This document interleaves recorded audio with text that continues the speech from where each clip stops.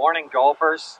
I'm hearing that lots of golfers playing here at Gamble Sands aren't figuring out the links nature of the golf course. So this is number two. I tried to go for the green and I pushed it a little, so I'm about maybe 40 yards, 50 yards from the pin. But there's nothing between me and the pin. And this fescue grass that we're playing on, it's rock hard. It's the same as the greens.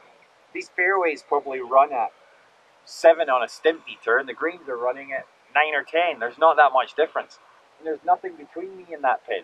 So I got my trusty putter in my hand. I'm going to push my hands a little bit forward, give it some top spin, and I'm going to make a 50-yard putt.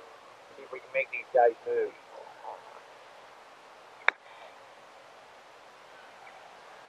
How close? 10 feet. 10 feet. So the bottom line is, your best chip usually doesn't beat your average putt, even from 50 yards away.